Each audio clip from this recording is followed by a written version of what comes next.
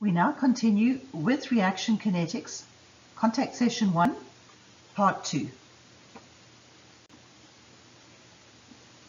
The rate of reaction. Let us again consider a volume as shown there at the bottom right-hand screen. Again, this element of volume is small enough that the distribution of species in that element is uniform. Now let's suppose that there is a reaction occurring in the fluid, and let's say it is molecule A being converted to 2 molecules of B. We define the rate of reaction, say rate A of A, as shown there, as the moles of A that are being formed per unit volume per unit time in that element. The units of your rate of reaction are moles per volume per time. Now the rate equation, or the rate of reaction, is normally described by an equation that's linked to the concentrations of species. Some reactions are simple, and these we'll consider in this session, and in later sessions we'll consider more complex kinetics. Elementary reactions are reactions where the concentration dependence in the rate equation is related to the stoichiometry.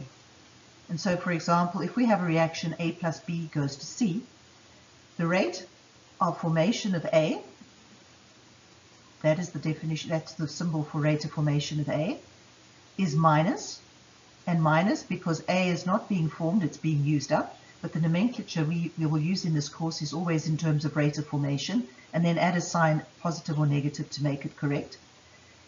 There's a rate constant K, as shown there, and that is a function of temperature. And then we have the concentration of A multiplied by the concentration of B. Notice that the order of A is 1 and the order of B is 1 because in the reaction we have 1 mole of A and 1 mole of B reacting.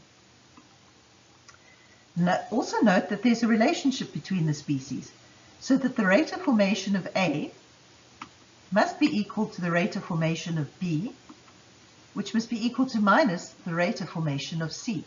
Remember, that came from the stoichiometry of the reaction. And so all of those reaction rates are all equal to minus K, Ca, Cb in this case.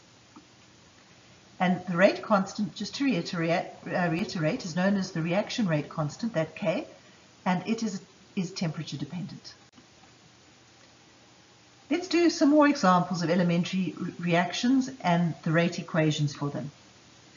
If we're given an elementary reaction A goes to C, then the rate of formation of A is again minus that term over there, because A is a product and is a reactant and is being consumed.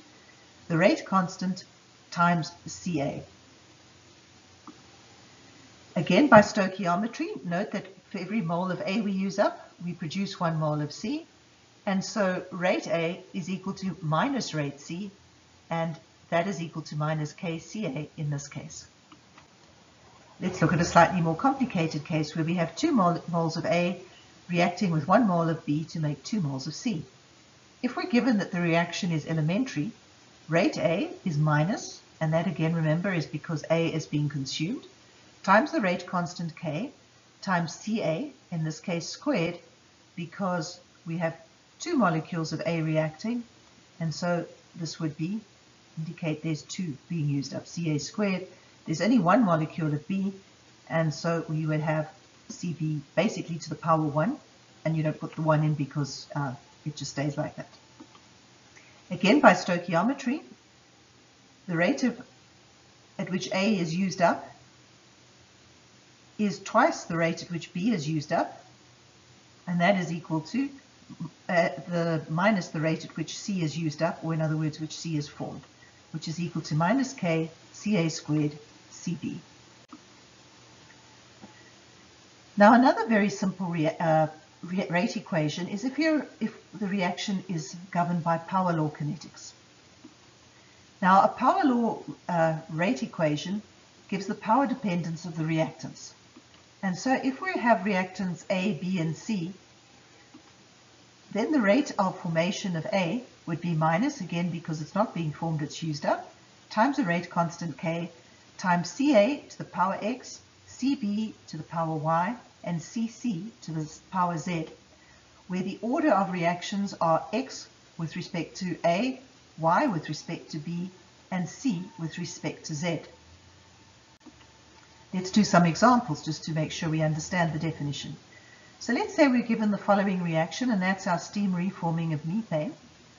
And let's say we're given that under the reaction conditions, the reaction rate is zero order with respect to water and second order with respect to methane. What is the rate equation of methane? Well, in this case, the rate equation of methane, in terms of the rate of formation of methane, would be a minus, because it's being used up, times the rate constant, times the concentration of methane squared, and water is zero, so the concentration of anything to zero is just 1, so water doesn't appear in the rate equation. Also note that the rate of formation of methane is equal to the rate of formation of water, is equal to minus the rate of formation of CO, and minus a third the rate of formation of hydrogen.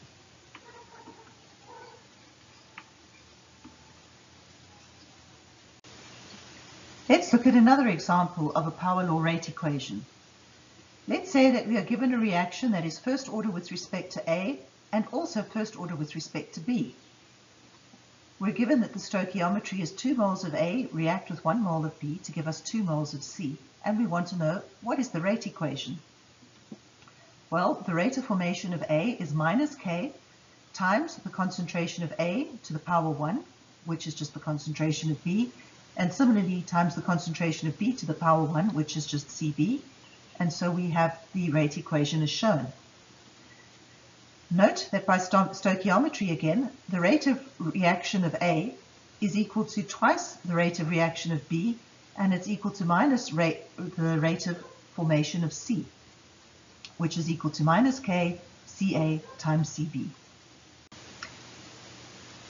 In summary, rate equations can have very much more complex concentration dependence than is covered in your study guide. The important thing is that the rate depends on the temperature through the rate constant and on concentrations. Finally, it is very important to realize that the rate is the same at any place or in any piece of equipment where the concentrations are the same. In other words, the rate is not equipment dependent.